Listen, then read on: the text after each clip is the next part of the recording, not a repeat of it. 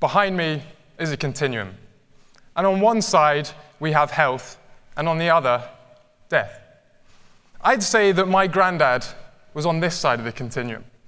I call him my Gaga, and this is him on his 90th birthday, dancing with his great-granddaughter.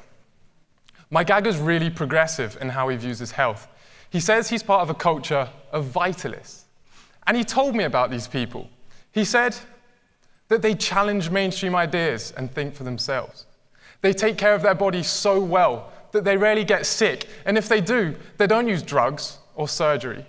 They recognize the innate intelligence of the body, and they let it do its job. They eat whole foods. They realize the importance of functional exercise, of learning new skills, breathing clean air, and interacting with nature. They get quiet and listen to their bodies. And best of all, like this guy did, they do the funky chicken dance on their 90th birthday. Be honest, where would you say that the majority of this world are on the continuum? Honestly. Yeah. It's a very different world, a world where more than 1 million children under the age of 5 are on psychiatric medications, and 115 Americans will die every single day after overdosing on opioids, a painkiller. A world where only 3 out of 10 people say they're happy and content with their lives, and where 80% of us, you and I, will die of a lifestyle illness. Lifestyle suicide. I'm here today to invite you to live a life on this side of the continuum. Can you imagine what that life feels like? My name is Dr. Tom.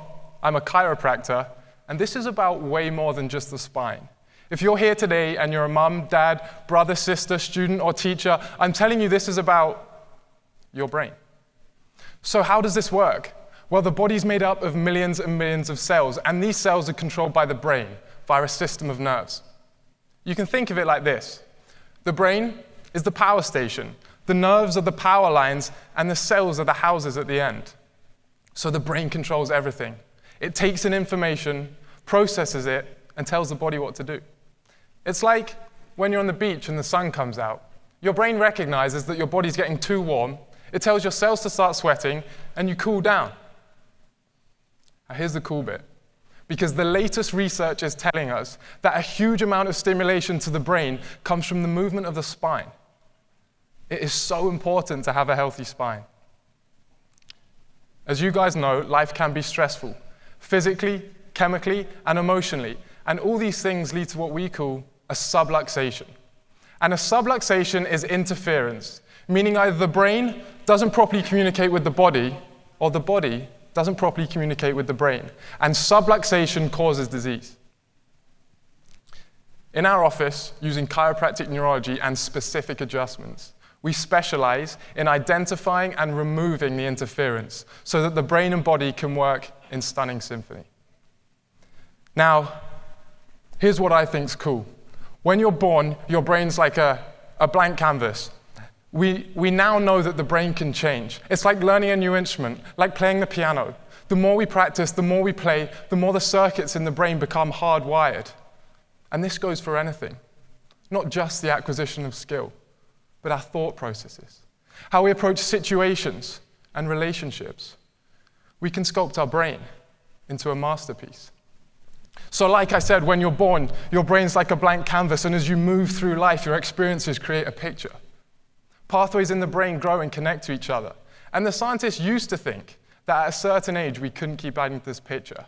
But now we know, through what we do in life, through how you choose to live your life, you can sculpt your brain and your life into whatever you want. This is a picture I recently received from my Gaga. He said, "Here's a picture of my new standing desk. I've been using it all morning and I'm suffering from tired legs."